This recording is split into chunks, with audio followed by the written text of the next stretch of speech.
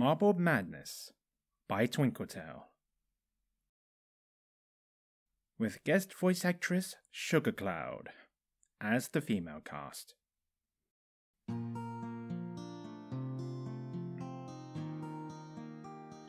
It was a sight that Big Macintosh honestly thought he'd never see.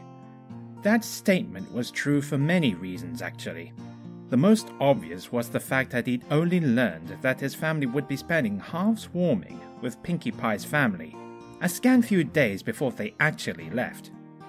He couldn't possibly have thought he'd see the sight he was seeing if he didn't know about the event even happening. But he considered it cheating to use that reason. The real reason he never thought he'd see this sight was because of how the two families had fallen out earlier that morning. He knew his sister Applejack had only the best of intentions when she went about trying to show the Pie family her own family's hearth-warming traditions. But she could be a bit foolhardy sometimes, even though he and Applebloom had tried to dissuade her from a mindset the previous night. She was having none of it. Her intentions were good, but the result of said intentions certainly hadn't been. Granted, she couldn't have been expected to know that she planted a flagpole on a fault line, and she certainly did not expect to send Holder's boulder crashing down into the ravine. But the best of intentions weren't enough to prevent disaster, and a lack of knowledge wasn't enough to dispel negative feelings. Things were fixed now, though. Applejack had learned from her mistakes. The train had been stopped, and the families reunited after Applejack apologized. It took a great amount of work bringing Holder's boulder back up the hill, but thankfully they were a strong group of ponies, and that all led to the sight before him now. The sight he never thought he'd see. Both families happily spending hearth-warming together, mingling and indulging each other's traditions as best they could. That wasn't the only unbelievable sight in front of him, though. Big Mac was always one to be quiet about his feelings. Every pony he knew and loved already knew that about him, and were perfectly accepting of it. But it didn't lend itself well to dealing with ponies he didn't know. He could be amiable around strangers, but when it came to expressing himself and showing how he really felt, he found himself lacking. Opening up about his feelings was even hard with his family. But how could he possibly do so with ponies he barely knew? Big Mac was happy with who he was, but had to admit that his inability to show his feelings didn't do him much good when it came to romance. There had been a number of mares that he had his eye on in the past. When the Cutie Mark Crusaders had forced him and Aurelleah to fall in love with one another, he had considered asking her out once they were fixed, but it all felt too awkward. Carrot Top had caught his fancy for a bit, but he just couldn't get himself to open up and let her know how he felt about her. Although once, he caught her sharing a few clandestine kisses with Berry Punch. He figured it was for the best that he hadn't said anything. When Pinkie had paired Big Mac up with her sister Marble for the obsidian hunt, he hadn't thought much of it. Every pony needed a partner, and it just so happened that she was his. Exactly why Pinkie had paired them, he wasn't sure. And if he could be honest with himself, he hadn't put much thought into it at first. Pinkie was paired with Applejack because they were best friends. Granny Smith was with Igneous Rock and Cloudy Quartz because they were old, no matter what slanted reasoning Pinkie tried to put behind it. That left Bloom, Marble, Maud, and himself. It just so happened that Pinkie chose Marble to be with him, and that was that. Or was it? Big Mac might not have known Pinkie quite as well as Applejack did, but he knew her well enough to know that there was pretty much always more than met the eye when she was involved. As he watched Marble hunt for the obsidian, he couldn't help but think it was entirely possible that there was a good reason for Pinkie pairing him with Marble rather than Maud. Not that he didn't like Maud. She had a way of being succinct that he could respect. Marble, on the other hoof. He had only just met Marble, but something about her just resonated with him. He didn't like to think himself the superficial type, but he couldn't deny that she held a certain demure beauty about her. Just like with Maud, he couldn't believe that she was related to Pinkie Pie. And his disbelief was doubled when he learned they were twins. Pinkie was a constant ball of exuberance, tackling life with the energy of 50 ponies and the happiness of far more. Marble was timid and barely spoke a word. He compared her to Fluttershy in that aspect. But even Fluttershy was comfortable talking at length with her friends. He hadn't heard Marble utter a single word outside of a simple throughout the entirety of their obsidian hunt. Something about the simplicity of her responses to him intrigued him, though. Many ponies might have interpreted her utterances as a lack of interest, a desire to speak to any pony but them. Big Mac knew better, or at least he hoped he did. Big Mac watched the quiet grey pony sit just a small distance away from him. He wanted terribly to say something to her, but try as he might, he just couldn't muster up the courage to initiate. And judging from Marble's demeanour, she wasn't engaging anytime soon. The poor mare looked shakier than a leaf in a tornado, although he could swear he noticed her glance in his direction here and there. It didn't make any sense to him. Here he was, big as a house and twice as tough, and yet the mere concept of speaking to a sweet little mare had every single nerve standing on end, muscles refusing to cooperate. Something needed to give. If they were going to talk, obviously some pony else needed to make it happen. And you two! Pinkie suddenly shouted, putting her forelegs around both Big Mac and Marble. You want to wish each other a happy heartwarming, don't you? Big Mac, for what might have been the first time in recent history, thanked his lucky stars for Pinkie Pie's interference. He glanced at Marble, hoping that her reaction was even nearly as positive as his. She looked up at him, peering through her long bangs, and a shy little smile crossed her face. Marble said. The same thing she said earlier. Barely a word, so much as an utterance. But there was just something about it. Something about the sentiment hidden behind that vowelless mutter that held a tremendous level of emotion. Or at least, that was how he interpreted it.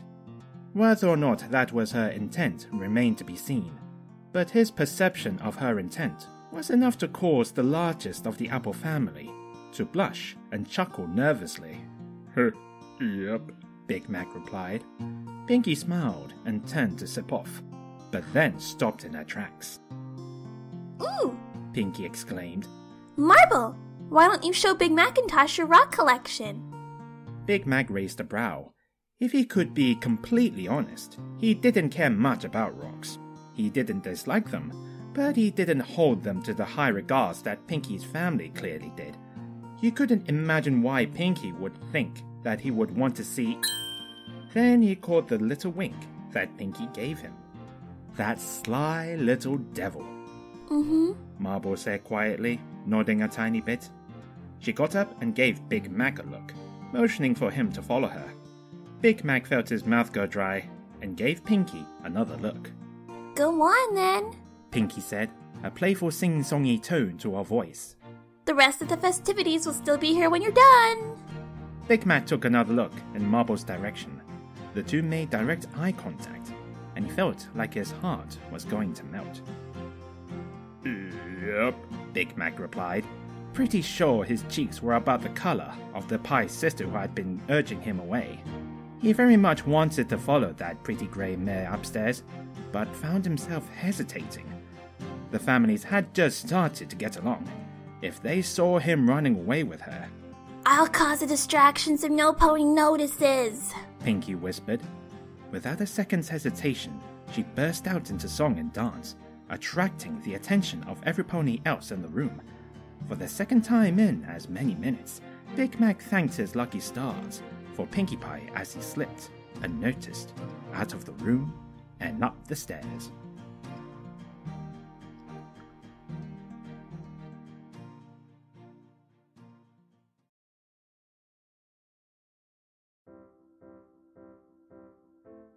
So, these are rocks, huh? Big Mac had never found himself at this bad of a loss for words. It might have been true that he didn't speak as much as other ponies, but it was rarely for a lack of anything to say.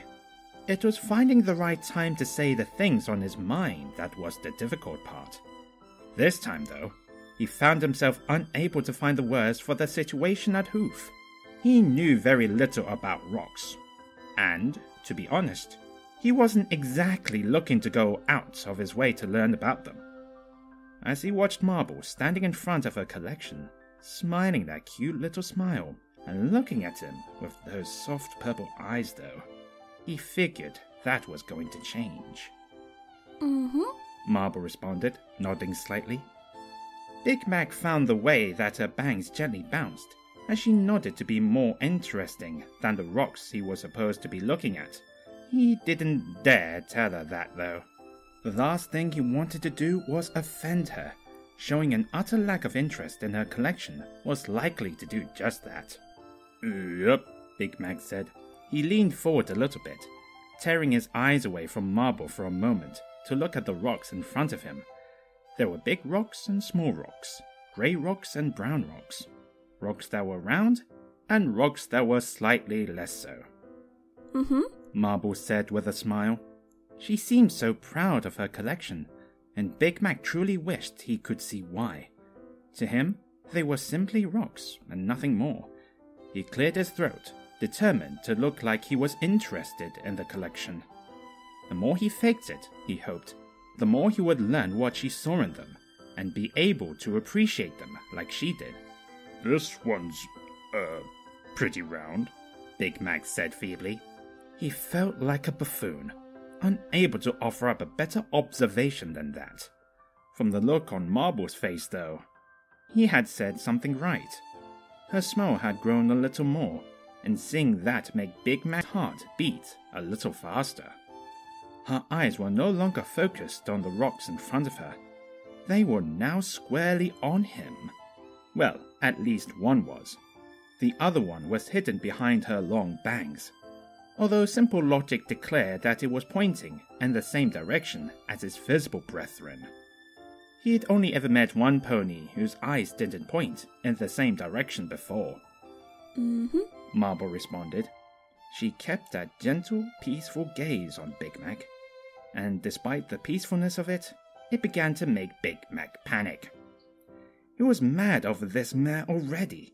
He could tell that she was waiting for him to show more interest in her collection. He struggled to break eye contact, but finally managed to do so. He smiled awkwardly as his eyes settled on a particularly jagged rock. He picked it up, regarding it as if it was the greatest thing in the world, hoping for Marble to appreciate that reaction. Whoa, Big Mac said. This is a mighty good one here. From the corner of his eye, he could see Marble's smile fade a tiny bit.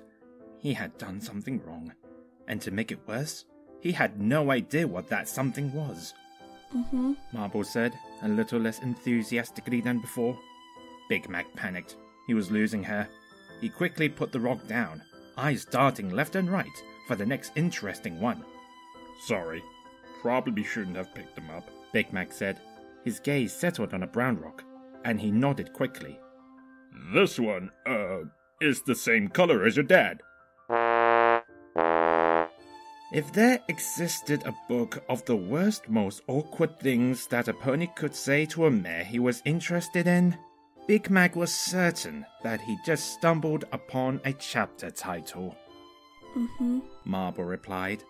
Big Mac could swear he saw the tiniest hint of disappointment in her face. He was blowing it. Absolutely, positively blowing it. Not that I'm thinking about your dad a lot, Big Mac stammered. Not that I wouldn't want to. He seems like a real nice pony. He must be great if he made you. Ponies often asked why Big Mac didn't talk more. He considered presenting this conversation as evidence. He had to save this. I mean, Big Mac said. Never mind your dad. Not in a bad way, of course. Let's talk more about these here rocks. A sweaty hoof pointed to the rock collection again. Big rocks, small rocks, Mm-hmm. Marble responded. Her smile was growing a little, and while it was a lovely smile, it only made Big Mac worry more. She had to be laughing at him on the inside. Laughing with him was acceptable. Laughing at him was far less so, at least in this situation. Big Mac knew then and there that he had to bring out the big guns. He had to show her he understood rocks, and the best way was to compare them to something he knew better than anything else. 'Cause, you see, rocks are like apples, in a way, Big Mac said, only half believing himself. 'Cause sometimes there's big rocks, and sometimes there's big apples, and there are small rocks too. And then there are small apples. But the big apples and the big rocks aren't. I mean, just because one's bigger doesn't mean it's better. Small's good sometimes too. Size doesn't matter, although that doesn't mean that. Big Macintosh froze in place. He suddenly found himself utterly incapable of speech, and considering the speech that he had been capable of moments ago, that very well might have been a good thing. He opened his mouth again, trying to force something out before he lost his chance with Marble forever. Before he could spew a single word, he found his mouth plugged by a grey hoof. You talk too much, Marble said softly. Her smile was as warm and lovely as ever, if not more so. Shut up and kiss me. Big Mac didn't need any more convincing. He swept the shy mare up in his forelegs, feeling her forelegs on his shoulders. His lips met hers, and at that moment, his entire world fell away. Her lips were the softest, most wonderful things he'd ever felt.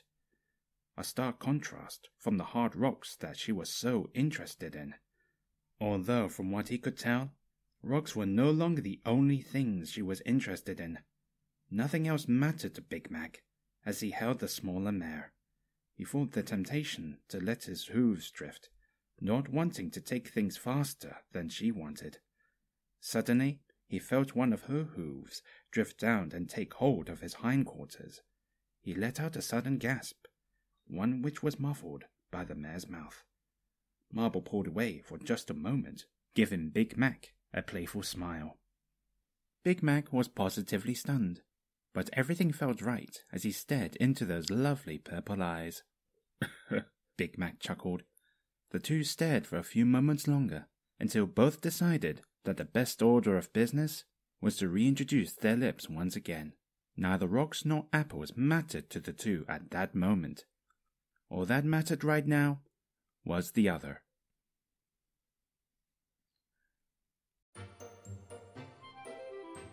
Well, golly, this has been a real humdinger of a time, Applejack said as Maud's song finished.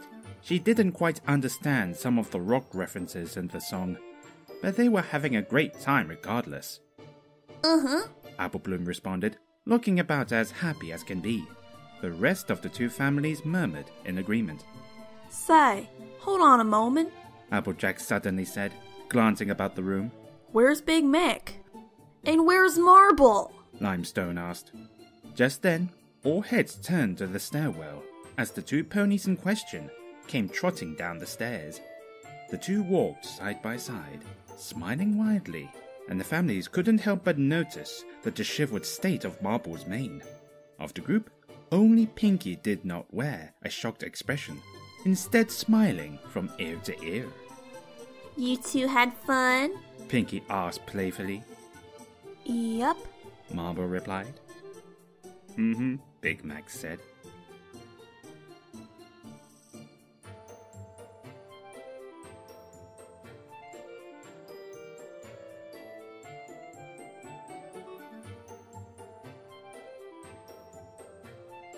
And you two!